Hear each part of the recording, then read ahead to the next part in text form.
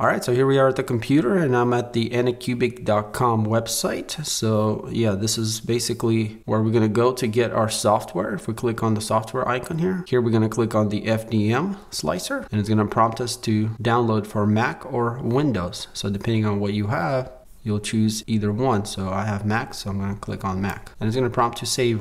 So after that, we're gonna get a DMG file, which will open up. So if you're on Mac, you're just gonna grab this and slide it to applications. And as simple as that, it's installed. So if we go to our applications, we can see we have the Anycubic slicer here. I'm gonna open that up. Gonna ask us if we're sure. We're gonna yes, open.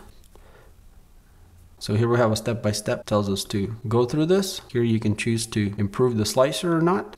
We're gonna choose our printer, which is the Kobra 3. Click next. So here it asks us the kind of filaments we'll use and everything is checked and we'll click on finish. So simple as that. We have the slicer here. We can see our build plate. So this looks like a typical slicer. Let's click here on our configuration. Okay, so here we can kind of adjust everything, all of our parameters, kind of go through them. So we're gonna leave everything the way it is. Here we have the filament tab and then the printer tab.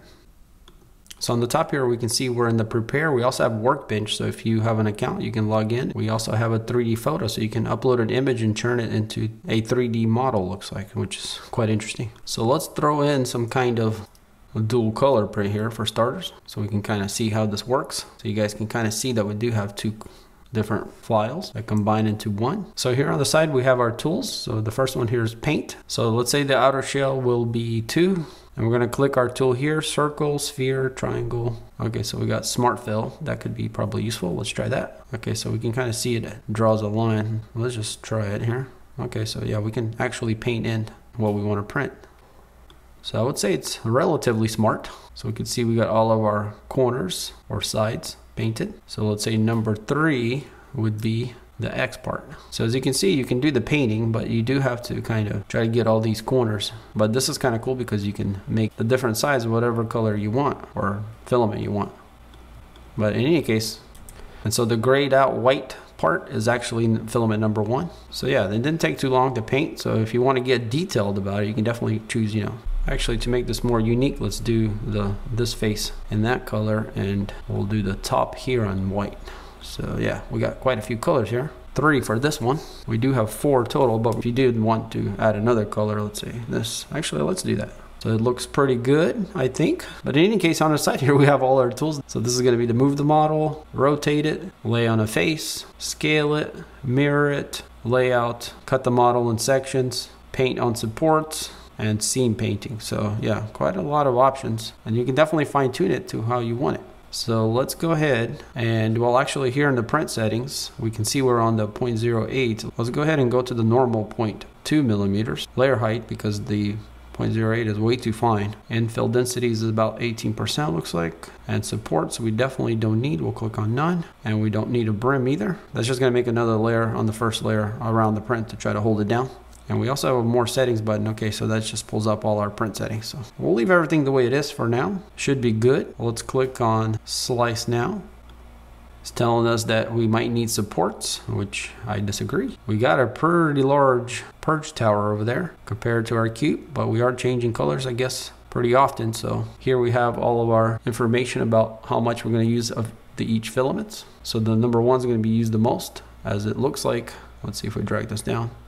All right, so it kind of splits our colors into sections. So that's good, so it evens it out somewhat. But here's the total grams, 68 on the first one, 25 on the second one. And a lot of that is mostly probably into purging and this tower. So yeah, this is, not the most efficient, but if you want color printing, this is the way it works at this point. But yeah, it looks like it says it's gonna take us a total of 5 hours. The model's only 1 hour and the whole procedure is 4 hours, changing filaments. So 5 hours and 23 minutes. Kind of a lot of time for a small cube, but hey, let's go ahead and go with it. So we do have a remote print. Let's see if we can connect to the printer. Okay, so it's installing some kind of plugin. It says successful. Okay, so we do need to log in. But for now, we'll just export it and we'll click on export to local disk. So we're just gonna save it to our computer and it's a G-code file.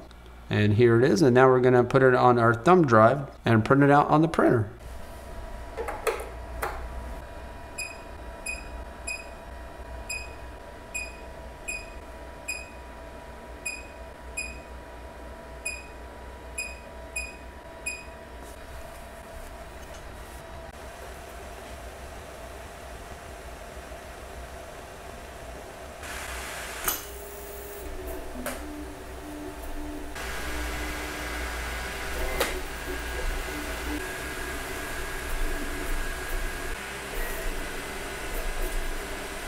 And so to go back from here, we're just going to click return editor over here, and we can go back to editing. Now, there is a much simpler way to label your colors instead of, painting them like we did. Let me just throw another cube in, connect them. It's kind of like here together with this other one. And so if we clicked over here on object, you can see we have the first cube, which for some reason is not broke down in two, but this one here has the arrow. If we click it, we can see that we have two pieces. So you can change what, color filament you want to use for each one instead of, painting it like we did earlier, let's say. So yeah, that makes it quite simple. So if you have the model already broken up in, let's say, 4 different pieces, you can just do it from here in the object section.